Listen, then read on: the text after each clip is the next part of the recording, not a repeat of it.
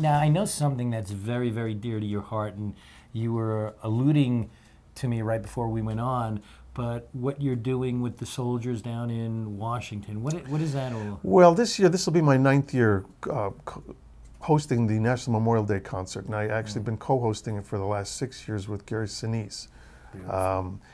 And I got involved with this 9 years ago by my dear friend Charles Durning. You know the actor Charlie Durning. Of course. Now Charlie, some people know, many don't, that Charlie was literally one of our American war heroes. Was he really? Oh yeah, Charlie was a ranger in World War II and was in the initial assault at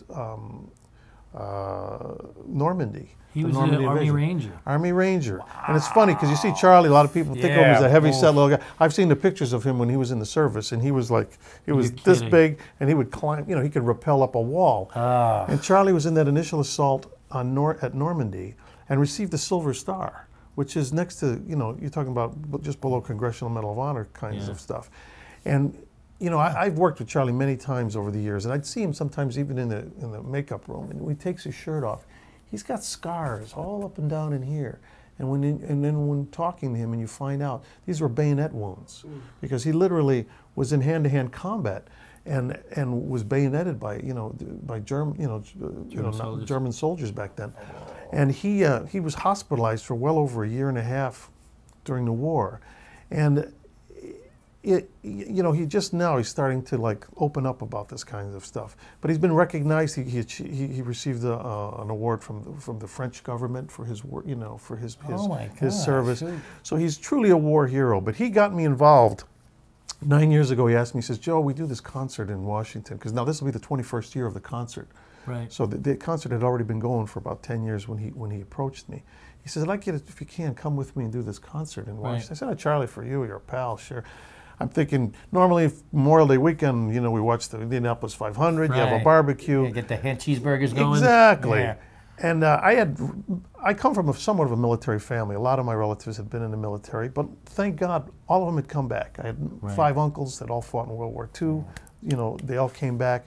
So while I was military oriented, there was no, Memorial Day didn't have necessarily a specific special meaning for me, as for many people. They look at it, hey, 3-day weekend, great, you know, unless you've had people who are directly affected. Well, I go and do this concert the first year, and I was just, I couldn't believe it. We get a live audience of over 300,000 people come to this concert. And we do things like readings, and then we have musical acts. Like this year we'll have Lionel Richie. We have Brad Paisley coming this year. We've had all kinds of people. We've had everybody from Tom Hanks to, you know, the group Chicago to, you know, Lawrence Fishburne, Dennis Leary. We bring in different actors, do readings. Anyway, what it does, this concert shows you what Memorial Day, why we have this holiday. In other words, it's not a political event. It's put on by the United States government every year, and it's just, it allows people to take a moment of pause, because they broadcast it also on PBS and the Armed Forces Network around the world. To take a pause, it's okay to have your barbecues, okay to watch the cars racing at Indianapolis. But take a minute to just think about all those lives ever since 1776 who basically sometimes made the ultimate sacrifice so that we can have holidays like this. And so for me, it really put that all into focus from that first concert, and I've been doing it ever since. And Ossie Davis, the great actor Ossie Davis, used to host it. When he passed away, they asked if I would take over as the host, which I was very flattered to do, but then I asked if I could bring in my dear friend Gary Sinise, who I know is very active with much of the military, supporting them. So he and I have now been co-hosting it for about 5 or 6 years now. That's fantastic. And again, I don't see an end in sight to that for me. It's really, I think it's the most important thing I do every year. Really, that's fantastic. Now, how do you? We were talking about this too. How do you, when you know, you're talking about these war stories, and you got 300,000 people in front of you, you got the symphony behind you, you got family members here. I'm just saying this, I'm getting goosebumps up and down my body right now.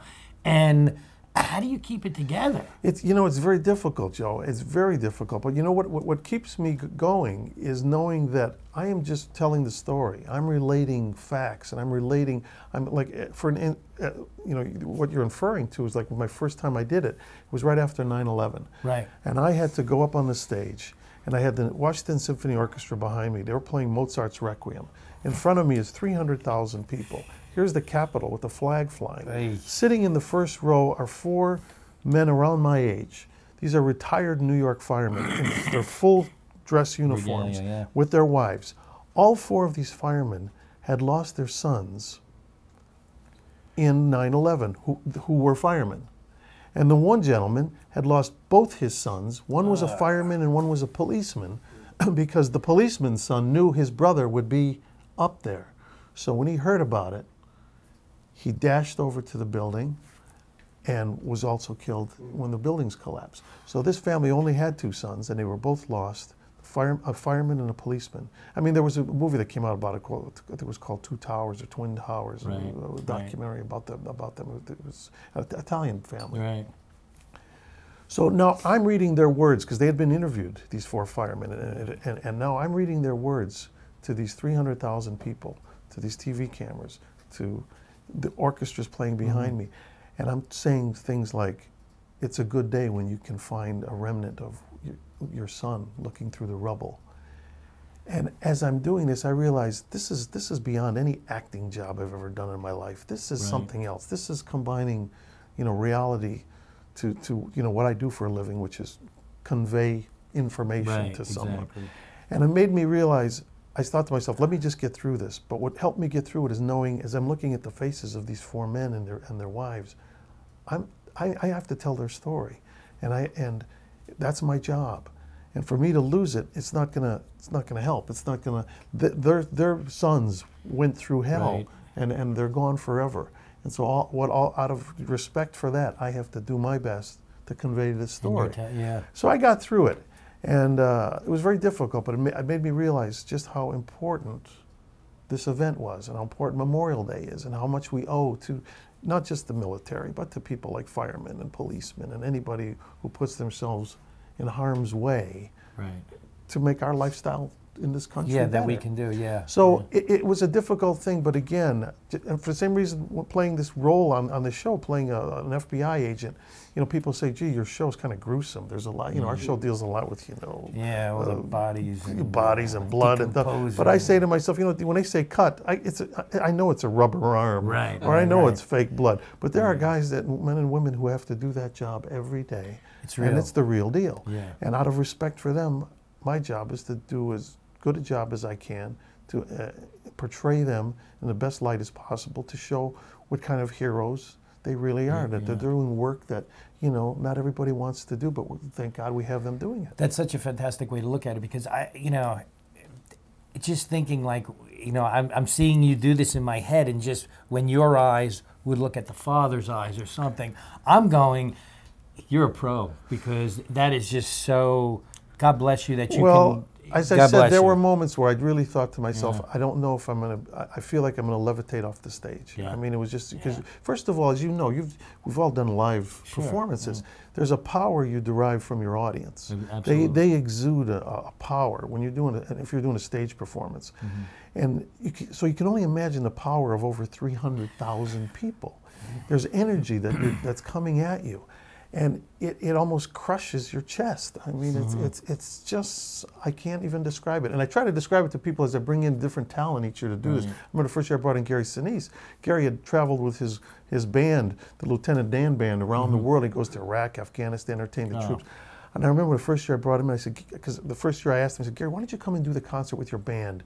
You know, he didn't host it with me that year. He just did his band. I said, just come in and do the thing with your band and see how you like it. And then if it works out, maybe we'll continue to do the show together. And I said, what's the biggest audience you've played to? And he says, well, we go to Iraq and Afghanistan. We have something like 15,000 soldiers there at a concert. He says, it's pretty awesome. I said, okay, wait. And then I says, just you tell me how you feel after you perform this thing. And of course, they got up on the stage, and it's with his band. A lot of them are very young, the band members. And when they stepped out on the stage and they looked out at this, you know, it's Just the Woodstock. sea. Here is this Yeah. massive humanity. And as I said, here's the Capitol. And that flag is flying and it's all lit up. And I could see it in their faces. They were like deer caught in the headlights. Yeah. And after it was over, he said to me, he says, "You're right. There was no way you could describe what that feeling would be." I said, "I know." And then from that point on, he says, "Joe, I'll be here as long as you want me to be here." Oh my God. And everybody who's ever done it with me said the same thing. I mean, Lawrence Fishburne, Dennis Leary, anybody who was brought in, they've said, "Joe, if you ever want me to come back, this isn't this," because it transcends, as I said, performing or anything we do as actors or musicians or whatever we may be. Right. It's something else. It's a different level. It's something we're doing collectively as a nation. Right. You know? And it's just a wonderful thing.